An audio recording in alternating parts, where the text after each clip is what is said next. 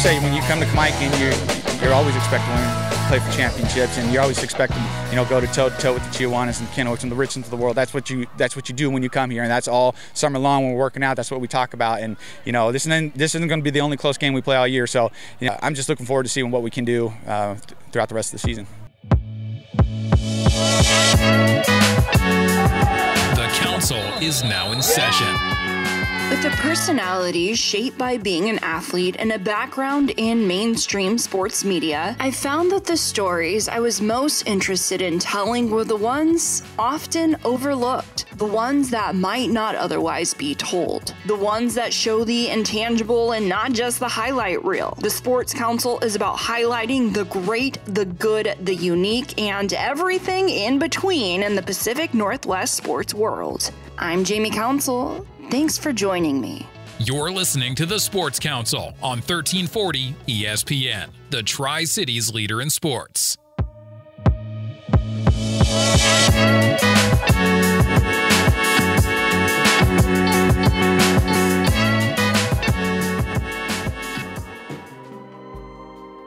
Happy Thursday, September 7th, and welcome to the Sports Council. I'm Jamie Council. We're here in our new time slot, new time, same show, 11:30, and that will be the time moving forward for the Sports Council on 1340 ESPN, your Tri-Cities leader in sports.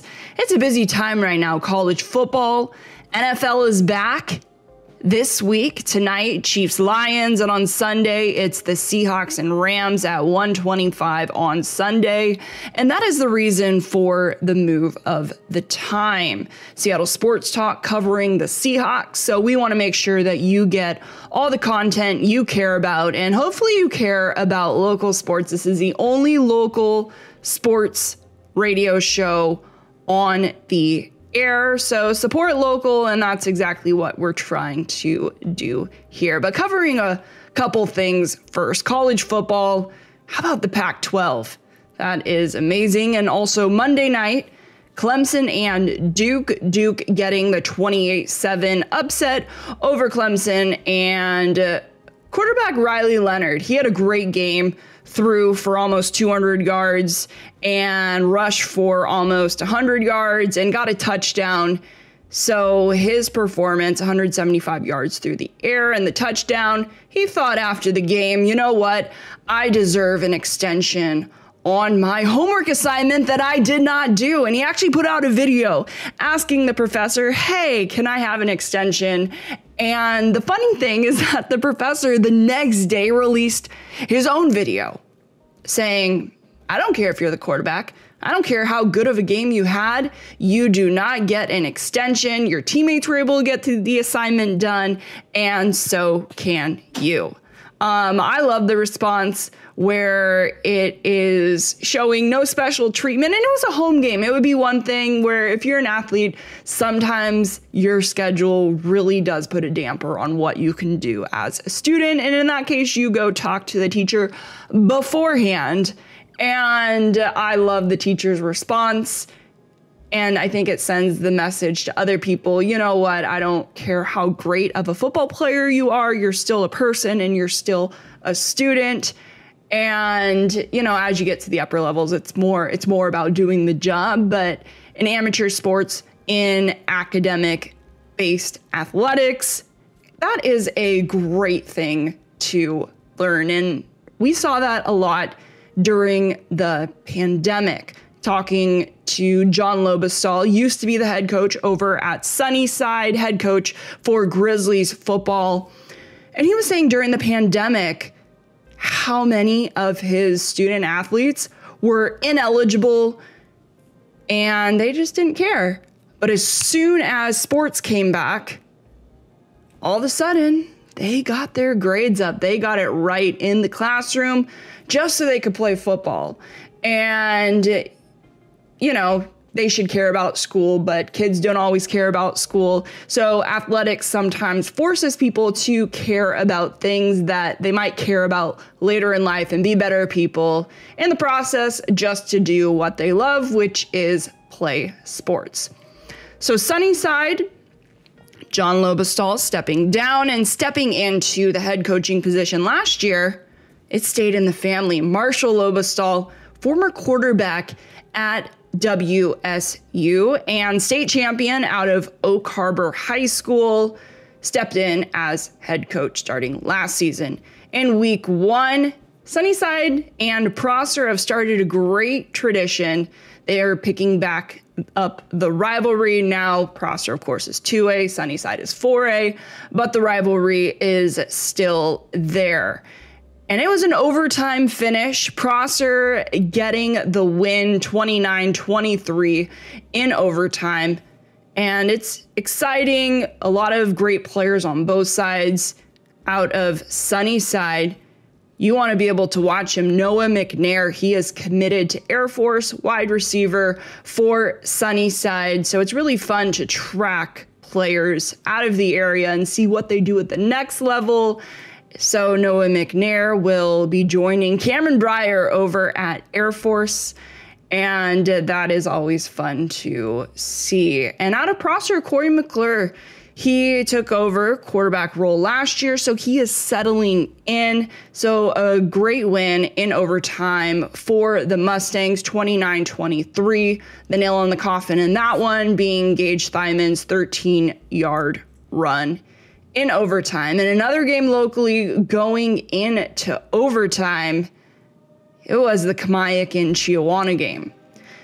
So the east side, all eyes are sometimes on the east side because the east side, we have good football over here. You take a look, Royal seems like they win every year, and you have state contenders, Kennewick losing in the state championship game in that same year. Kamiakin losing in the state semifinals to Graham Kapowson, and of course GK, the eventual state champion. So the east side has good football, and the west side, eyes are kind of looking over, trying to find that measuring stick because they know that state contenders come from this side of the mountains. And this year, they are looking at Kamiakin. So Kamiakin in week 1 getting the 2013 overtime win over Chiawana. In that game, the finish, it was a thriller. A tip pass caught by Kyler Rutz. So a pass breakup by Chiawana. Kyler Rutz was there to pick up the pieces, and then Chiawana had a chance to rebuttal, but of course they couldn't convert. So 2013, the final score in that game. And it was the second year in a row that that game went into overtime. Chiawana getting the upper hand last year at Kamiakin's house, and this year Kamiakin at Chiawana's house getting the overtime win. After the game, I had a chance to catch up with Scott Biglin, and this is what he had to say. A very tough win, a very good football team over there for Chiawana. I know those guys really well. I grew up with a lot of them. You know, it's always fun to play those guys, but we know it's always going to be a war. I had a horrible first half of play calling. I put Trent in some terrible positions, and you know, he had 5 picks, but those were on me. They weren't on him. They were on me. I had bad play calling, and I need to go back and get myself better. I got to figure out a better way to call the plays, and you know, and we will. We're all going to learn how to get better throughout the year. And talk about the adjustments the first half to the second half. It was an ugly first half overall, which I think was reflected in the number of interceptions, the number of turnovers by each team. So what adjustments did you make? We knew we had to try to run the ball more effectively, so we decided to bring 2 backs in to see what they would do to adjust to that. And you know, we figured we had numbers in the box, and we did a good job of running the ball. Cam came in and gave us a spark, and Mac, you know, he's a bowling ball out there. He just runs his heart out. I know he's only 5'4", but man, he's a hard one to tackle. You know, when a guy squats 400 pounds, he's hard to tackle. So we're kind of hopefully be a dimensional team. Teams will watch us and maybe say, hey, we got to defend the run, but we could throw the ball. Trent's a heck of a thrower, and he's only going to get better as time goes by. You know, this is his first start in 2 years. I'm just really proud of the kid for coming in and having the guts in that last drive to get us to score a touchdown, and then in the overtime making some big throws. And I'm very proud of him. And I know he's going to look at this game and be disappointed in his play, but I'm very proud, and I'm looking forward to see what he's going to do throughout the rest of the season, because he's going to just get better and better. He's a tremendous tremendous athlete, tremendous competitor, and I'm looking forward to working with him more. What's it been like getting him ready to play under the Friday Night Lights? He stepped up tonight. Oh, he's a warrior. I mean, he's all heart. For him to go through what he went through, the rehabs, and 2 years of just not being able to play the sport he loves, and to get back out here and not have the start that he wanted, and then to come back and do what he did, that shows you what kind of competitor he is. I don't care what the numbers say, how many picks he had. That takes a lot of heart, and that takes a lot of gut and grit, and he has it. And our team is going to ride off that, and if he can do that, what he did in that second half, we're going to have a pretty successful season.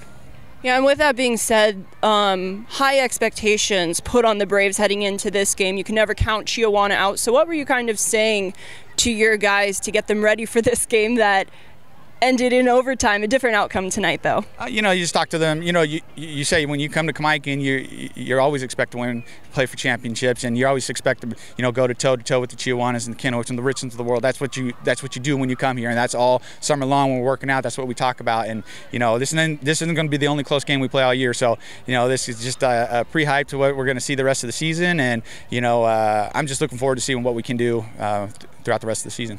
Yeah, and talk about Carter Poland. It's an interesting position he's put in where Trent went down last year. He stepped in as QB1, and now you had a touchdown that was Trent to Carter. That's pretty special, as well as he's kicking PAT. So it takes quite a teammate to step into a different role and shine, and Carter's really done that. Oh, he's made us a better football team because, he didn't sulk about it. He didn't cry about it. He just said, where can I play?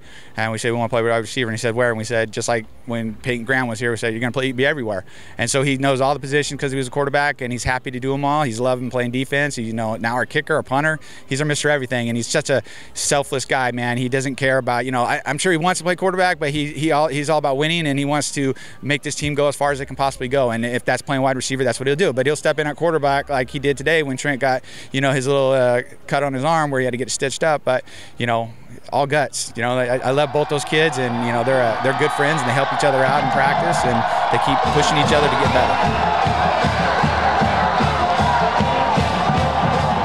Great stuff by Coach Biglin. Always enjoy catching up with him. Well, we're going to go ahead and take a quick break, hear from our sponsors that make this show possible. And when we come back, we're talking 3 takeaways for Kamiakin. So don't go anywhere. That and much more coming up on the Sports Council. You're listening to 1340 ESPN, your Tri-Cities leader in sports.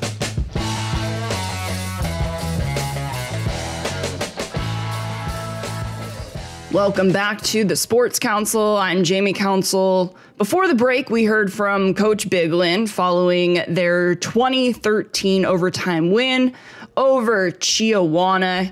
And we're going to talk takeaways, 3 takeaways from that game. The first one is Kamiakin has room to grow. And a great example of that is in the offense. Trent Woodhouse, a junior. Injuries kept him off the field. ACL tear his freshman year and ACL tear his sophomore year in the Chiawana game last year. So back-to-back knee injuries keeping him off the field. And we talked a little bit about that in the Biglin interview, as you heard. And it was a rough one from Trent coming out of the gates. 5 interceptions in the first half. One of those interceptions being returned 87 yards for a pick 6 by Justin Weber, a great player, so don't want to take anything away from him. It was a great play, but 5 interceptions by Trent Woodhouse, but then he was able to finish the game with almost 200 yards and a couple touchdowns. So one of those being with 1:11 left to play, and the second one, of course, being the tip ball caught by Kyler Rutz, in the end zone in overtime. So to be able to not only get back into shape to lead the team at quarterback and have a questionable first half, and then come back and get the job done, that takes a lot of mental toughness. So Trent Woodhouse, he's only going to get more comfortable from here, and after the win had a chance to catch up with Trent, and this is what QB1 had to say. It felt great beating Chiawana, big rivalry. They're pretty good. last year we lost in overtime on a field goal, so it felt pretty good to come to their stadium and beat them in overtime. So it was a hard-fought game. Yeah, and the Chiawana defense definitely gave you a handful. You guys ran a lot more in the second half. So just talk about the adjustments and working through those as you got your first start, well, I guess, first full game in 2 years. Yeah, their defense is really tough to play against. They bring a lot of pressure. You know, they got very good players, cover well, but yeah, it's just a tough defense to play against. And talk about you mentally. How did you mentally prepare for this game, coming back from injury and just working to get back into the spot that you wanted to be in 2 years ago? Yeah, so I tore my ACL for a second time last year. I got my first start, but I got out in the second quarter. So faced a lot of adversity. Had to come back through that, work really hard, physical therapy, surgery, all that. And, you know, I just had to keep my chin up the whole time. But, yeah,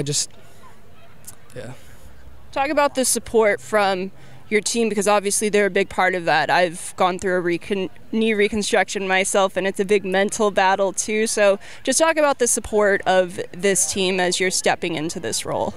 Yeah, knee surgeries are a big mental battle, but having a team to surround you and sort of, you know, keep you distracted, and, you know, all your friends, they'll make you happy and stuff like that. So yeah, and talk about your line. Oh man, my line, I love them. I love those big boys up front. They great protection. They're all super close. I've been friends with them forever. So yeah, super great guys. Great linemen too.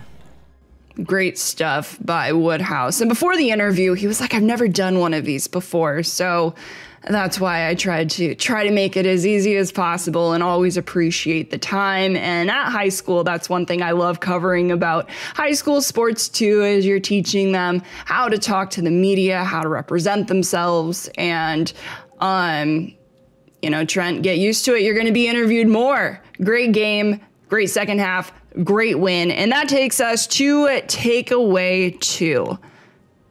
Biglen loves his offense. Kamiakin is known for having explosive offenses, many great quarterbacks Biglen is able to create. Henry Mercado breaking the MCC record for touchdowns. I think he had 40 of them. I didn't look up that stat before this, but that's what comes to mind. 40 touchdowns, and Mercado was the quarterback when Kamiakin lost in the state semifinals. And now Trent Woodhouse is coming, and he has a lot of weapons to choose from. Of course, he had 2 touchdowns through the air, Gavin Buchanan and Robert Jalima being his favorite targets. And 6'4" Buchanan was actually his target for the pass in overtime that was broken up, and then Kyler Rutz was there to pick up the pieces. So it shows everybody contributes. And another one is Carter Poland. I love this story. So Carter Poland, him and Trent Woodhouse were battling for the quarterback spot last year. Trent won the job and went down in the first quarter of the Chiawana game last year. So Carter stepping in and played the entire season as QB1, and Woodhouse coming back wins the spot, and Poland is like, great, where do you need me? And he does everything. He was kicking. He scored 8 points in that Chiawana game. He had a touchdown. The touchdown that was scored with 1:11 left to play, yeah, that was Woodhouse to Carter Poland. So kind of a special moment. And then Poland kicking and had some great pass breakups in the secondary. So Poland is everywhere. And we heard that from Biglen, saying that he's really the Swiss Army knife, the Peyton Graham, if you will. And I think that's something when we're talking about Swiss Army knives. In order to play that spot at Kamiakin, you have to be a good baseball player. Peyton Graham, a baseball player for the Bulldogs over at Gonzaga, and Carter Poland, also a great baseball player as well. So I love that story, and not just through the air, but through the run game. The name Altahir, you know it well if you pay attention to Kamiakin sports. Tuna Alta here, the league MVP a couple years back. Now Tuna is over at Eastern Washington playing on the Inferno, but his cousin, Makram Alta here, he had 115 yards and a touchdown in that game, and he is going to be a staple for this Kamiakin offense. He is a bowling ball, like Bigland referred to him as, and what a great game he has, and what a great outlook he has as well. Had a chance to catch up with him after the win. Let's listen in. Feeling amazing right now. Just beat them. I was not going to lose to them again. It just wasn't going to happen. Yeah, tell me what was being said as you guys in an overtime situation last year, but different outcome this time. We just had to make our team lock in for this one because, once again, we weren't going to lose to them at all. And talk about your game tonight. You are taking on a lot more roles, getting a lot more carries. So just talk about your progression, and now you're a big part of this Kamiakin offense. I just had to go hard. You know, my family, we don't play about football, you know, so I just had to stomp my feet down on the ground and run. And what do you think was the difference in tonight's game? Our team, we were ready for this game. Last year, I don't know, but this year, we knew we were going to beat them. And how does it feel to hold the Alta here name? It's well known in the run game at Kamiakin. Right here's all heart, man. It feels amazing. He's going to give Tuna a ride for his money, man. Feels amazing.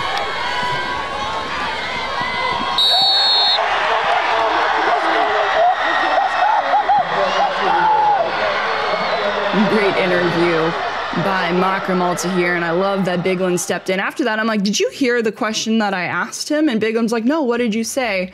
And so it was a little bit serendipitous that Bigland came in and said that. So Makram Alta here, get to know the name. He is here and part of the dynamic Kamiakin offense that they are hoping to grow. Which leads us to our third takeaway. Let's give the defense some love. They deserve it. Brave secondary, second to none. So we already talked about Poland, but David Kuku, he is coming on the scene. There was a lot of talks about the drop-off that might be there with Gabe Tahir, the defensive specialist, going and playing at Boise State. Gabe Tahir was a big part of the Kamiakin defense. And one part where you didn't really see him too much is because teams, they didn't throw towards him. And you're seeing the same thing with David Kuku. And he's potentially another Division I player. Last month, he had his first Division I offer from Nebraska. And he had some great plays in that game, including a tip in overtime. So David Kuku and a number of other players are there swarming. It really shows the athleticism in the Brave secondary, as well as the communication, where that is something. It doesn't matter how athletic you are. If you don't have good communication, you're not going to go far. So it really makes them a tough team to pass against. That is why I am excited to see this week's matchup for Kamiakins. It's an out-of-conference matchup with Moses Lake coming to town. And that game is tonight, Thursday night football. And of course, last week we covered why there is Thursday night football, why there is Saturday football, and it is because of the referees. So if you want to hear more about that, go ahead and check out last week's show where we catch up with Jeff Kinney about the officiating and how we have a shortage of officials. Plus, if you want to hear additional takeaways or more in depth on the 3 takeaways for Kamiakin, it is all in an article for SB Live, and you can check that out on social media. So more coverage, last week's show talking to officials, or more coverage on takeaways from the Kamiakin-Chiawana game, including a look at Chiawana because they're pretty good this year as well. Well, we're going to go ahead and take a quick break. When we come back, talk about the matchup with Moses Lake And thank you to our sponsors for making the show possible.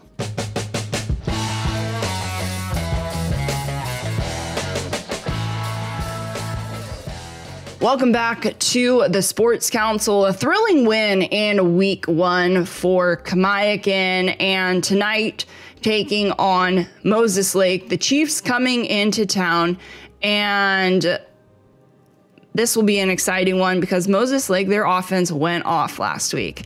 They won 58-3 over Ephrata, and Brady J, he's just a sophomore. He's the quarterback for the Chiefs, and he passed for 263 yards in their 58-3 win over Ephrata, and he had 6 touchdowns in that game. And his favorite target was Joel Middleton, a 5'9" senior. So seeing that they are a pass-heavy offense, that was what was winning in their matchup last week. We'll see how that matches up against the Kamiakin secondary and pressure from the line. That's something that we knew Kamiakin would be good at, is their line. And I don't want that to be overlooked. They deserve a shout out. So lots of pressure, and it will be a fun offense versus defense matchup. And Moses Lake also had some great showing on special teams, 2 touchdowns coming from special teams. And it's tied to this Tri-Cities. Brett J is the head coach for Moses Lake, and he was the head coach at Riverview a few years back. So Brett J, head coach at Moses Lake, and last name sound familiar? His son, Brady J, is the quarterback, and that's kind of a fun tie in this game. Is both coaches, Brett J and Scott Biglin, have sons on the team. And of course, Biglin, a former quarterback himself, said, "I love that my son is on the line. That way we don't butt heads and we can get along." So Landon Biglin on the line for Kamiakin, head coach Scott Biglin, and Brady J, quarterback for Moses Lake, and his dad, Brett J, head coach for the Chiefs. So that game is tonight at 7 o'clock. So we'll see how the turnout is for Thursday night. One thing I was surprised at last week, so great turnout to the Kamiakin-Chiawana game. To be expected, Friday Night Lights, 2 great teams, 4A schools. And then on Saturday, I went to the Southridge-Richland game. That game was at 5 o'clock. There was a great turnout. Last week, we talked about it's sometimes hard for schools to have a non-Friday night game because you lose gate sales. People going through that, the ticket sales, you see a significant drop. And I didn't see that at the Southridge-Richland game. Fans came out. They supported high school sports. I loved it. So we'll see if the same is true for a Thursday night game, 7 p.m. kickoff at Lamson Stadium. It is Kamiakin and Moses Lake. So what does this game mean tonight? So this is the interesting thing. You don't want to move ahead, but you know what? I'm not a coach, so I can do that. So taking a look ahead, this could be teeing up a big week 4 matchup. Kennewick getting the big win over Pasco last week. Ambrose Driver, QB1. We'll preview them in the coming weeks. But it is not to put the eggs in the basket, but it might lead to a big week 4 matchup for the MCC, where Kennewick and Kamiakin might both be undefeated. Kamiakin having Moses Lake tonight, Southridge next week, and Kennewick getting the win over Pasco last week. And this week, the Lions have Walla Walla, and next week they have Sunnyside. So that is something to look forward to. And it's MCC football. We don't always cover high school here on this show, but glad to have a chance to cover them. Thank you to all the coaches for your time, players, and of course, athletic directors that make it easy for me to get in and cover these programs. Well, that will do it for this week's show of the Sports Council. Let me know what you think. What do you want to hear about? What stories do you know of? Reach out to me on social media at Jamie Council TV. And there's multiple ways to listen to this show. You might be listening live on 1340 ESPN, your Tri-Cities leader in sports, via podcast, or even listening/watching via YouTube. So 3 different ways to consume the show. Thank you to our sponsors. Thank you to Stevens Media Group and Will Bradley. And thank you for listening to this week's episode of the Sports Council. Until next time, I'm Jamie Council.